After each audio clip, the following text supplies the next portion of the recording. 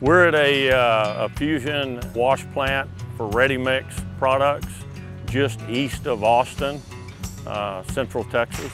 We were able to get the customer up and producing material in a third of the time and accomplish the same thing a traditional stick-built plant would have done for them.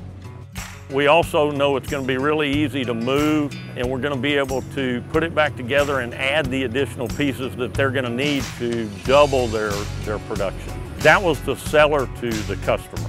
I can take that plan and put it right in the center and design and build around it to ultimately get to where our goals are for that location.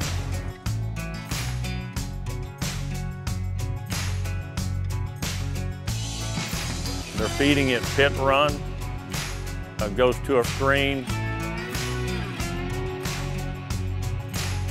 The sand goes one way into the sand screw and dewatering screen to make a spec concrete sand.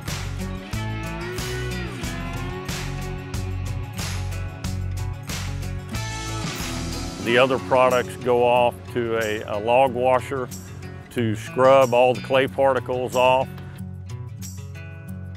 and then to a final rinse screen to make a 57 and a pea gravel.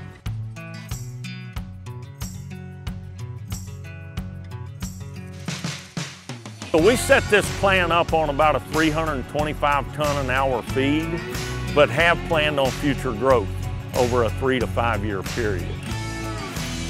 So the fusion was something we could offer them that was easy to set up. And when I say easy, this plant was really a dream.